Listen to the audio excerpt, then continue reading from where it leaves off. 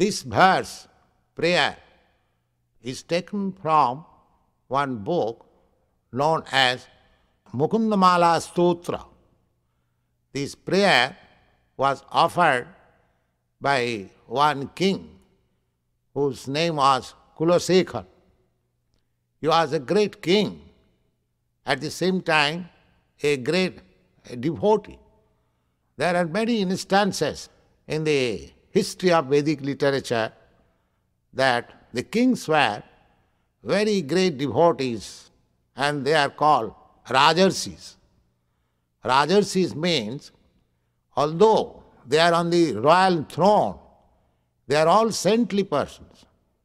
So this Kulasekhar, King Kulasekhar, is praying to Krishna that, my dear Krishna, the swan of my mind may now be entrapped with the stem of your lotus feet, because at the point of death, the three elements of bodily functions, namely the mucus and the bile and the air, they will overlap and there will be a choking in the voice.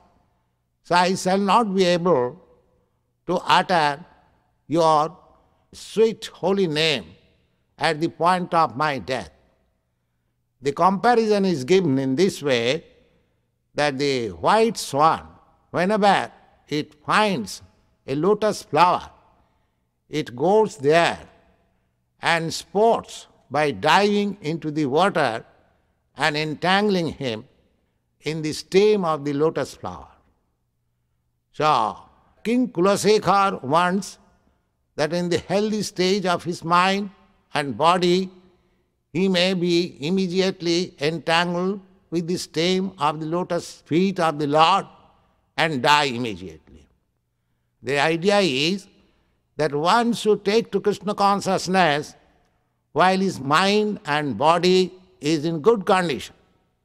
Do not wait for the last stage of your life.